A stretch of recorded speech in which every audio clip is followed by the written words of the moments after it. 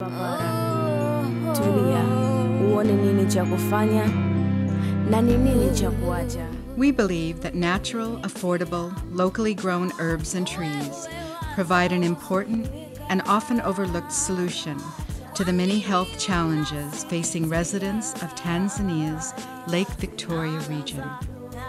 Our main efforts in this area have been promoting the use of neem to prevent and treat malaria, as well as many other conditions, and the use of moringa oleifera leaves as a nutritious food supplement to compensate for the substandard diet eaten by many of the area's residents, especially children.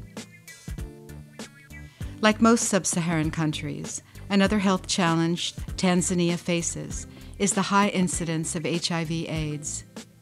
Working with local clinics, GRA is exploring alternative approaches to the treatment of AIDS and the enhancement of patients' natural immunity.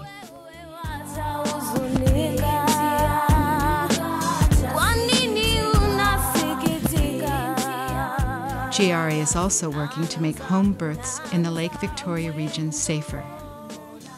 Most women living in rural villages give birth at home.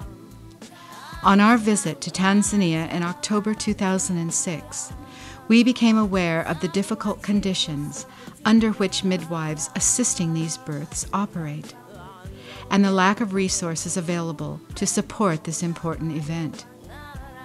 We have responded to this need by providing grants for basic tools like pots to boil water, scissors to cut the umbilical cord, clean clothes for the mother and baby, and bicycles to make transportation for midwives possible.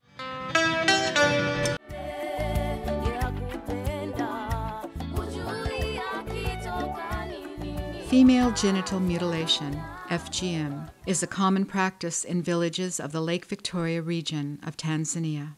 Although FGM is illegal in Tanzania, it is still practiced in many areas of the country, especially in the rural areas surrounding Lake Victoria, where up to 80% of the girls are circumcised.